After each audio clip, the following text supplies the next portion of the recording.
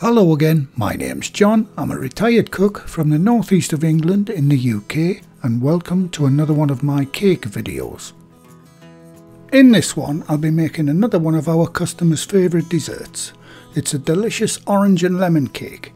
We normally serve this with custard, but it's also great on its own with a cup of tea or coffee.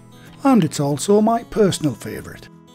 And here's a list of the ingredients you'll need if you want to follow along and make one yourself. I'll also leave a list in the description box below the video. Right, I'll start by greasing and flouring a 900 gram, that's a 2-pound loaf tin as shown. And if you need them, the tin dimensions are on screen too. And I'm using a little lard to grease mine, but you can use butter or oil. But in my experience, lard is the best and the cheapest to use. Time to preheat the oven to 170 degrees Celsius, that's 338 Fahrenheit or gas mark 4. I'm setting mine to 150 Celsius as my oven's fan assisted and it runs about 20 degrees hotter than indicated on the dial. Right, I'll start the recipe by zesting the lemon and the orange. Use a fine grater for this, like the one I'm using. When zesting the fruit, try to go in straight lines from top to bottom, that way you don't waste any and it's quicker. And make sure you don't go into the white pith of the fruit, especially the orange, it's very bitter, and that bitterness would transfer into the cake.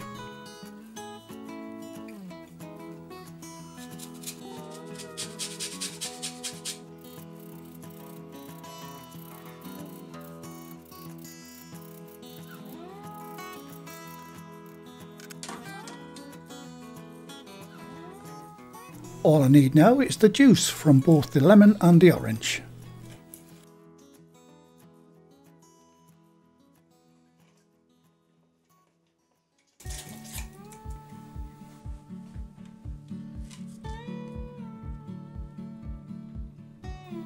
That's the lemon done. Whichever way you squeeze your orange and lemon, make sure you filter out all the seeds. You don't want one of those in your finished cake.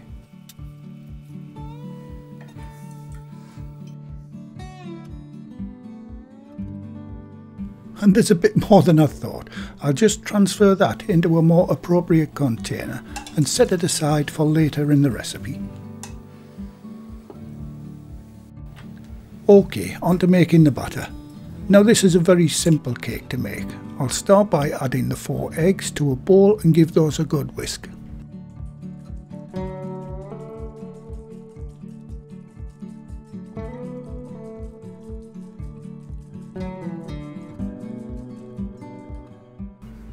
Then I'll add the oil and whisk that in too.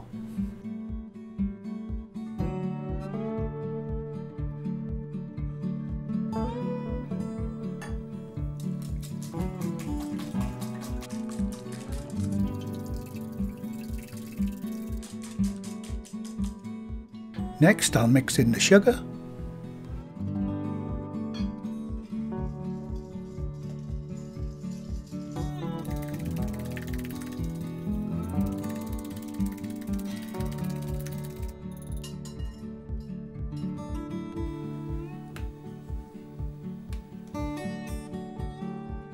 Now I'll sift in the flour, salt and baking powder. If you're using plain or all-purpose flour, add an extra 1.5 teaspoons of baking powder, and that's baking powder, not baking soda.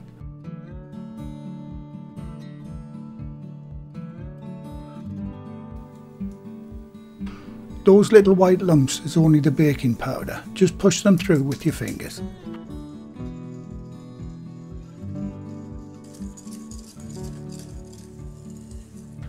Now give that a good whisk into a smooth batter.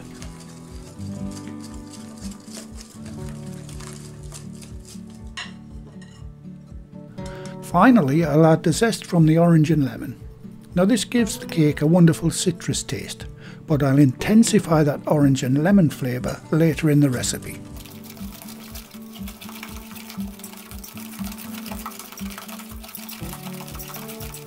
Now this will look a lot runnier than your normal cake batter, but don't worry, it's supposed to look like that.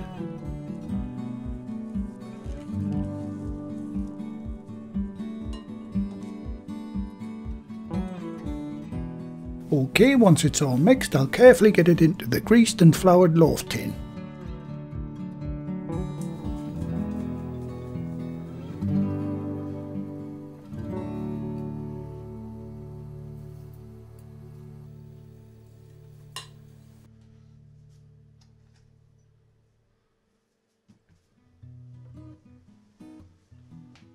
Right, now I'll get it into the preheated oven, which is set to 170 degrees Celsius, that's 338 Fahrenheit, or gas mark 4, and I'll set the timer for 50 minutes.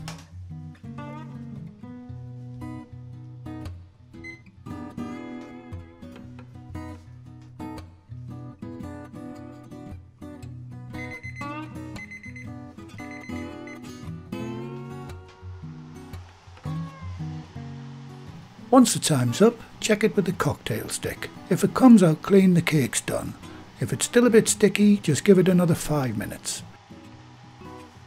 Now mine's done, so I'll carefully take it out of the oven and place it on a wire rack and let it rest for 5 minutes before moving on to the next stage.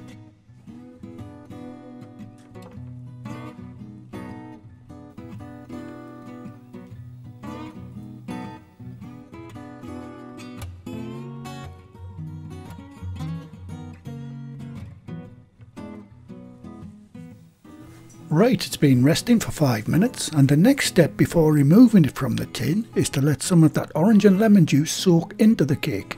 First, I'll poke a few holes into the cake so the juice can penetrate easier. Then I'll just pour on about 5 or 6 tablespoons of the juice and let it soak in for about 5 minutes.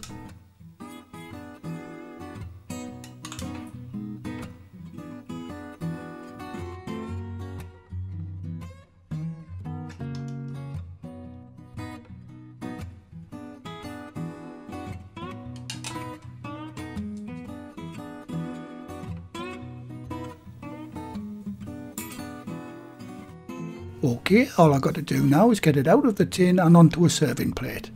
If you've greased your tin properly, it should come out no bother. Mine's popped straight out.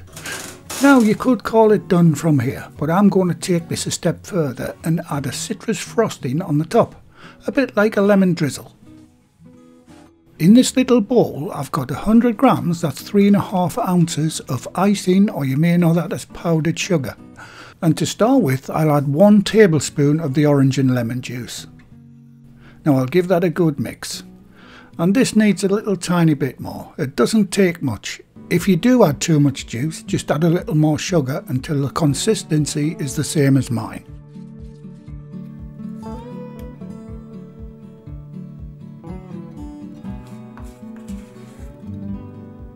Now all I have to do is simply pour it over the top of the cake in true drizzle fashion. It doesn't matter if it runs down the sides of the cake. Now I'll let that sit for an hour or so to let the frosting set up a bit and then have a little taste.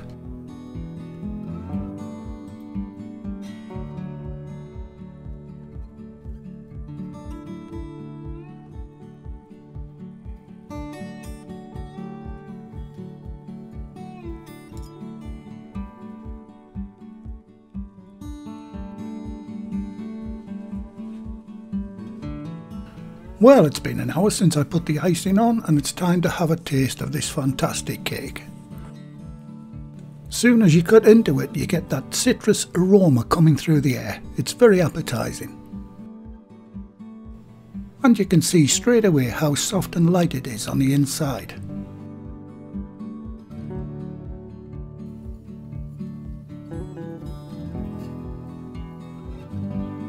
Here we go. And the first thing you'll notice is how moist it is. And that citrus flavour of the orange and lemon is what I call zingy and refreshing. All in all, it's a very nice, simple cake to make, and I hope you give it a try. And with it being my favourite, it definitely gets the thumbs up. Well, thank you again for watching. Please like, share, comment and subscribe by hitting the circle above. If you do subscribe, activate the bell icon next to the subscribe button on my channel page. And by doing that, you'll be automatically notified every time I upload a new video. And in the meantime, here's a few of my other videos and playlists that you may want to watch. So, until the next time, be safe in the kitchen and bye for now.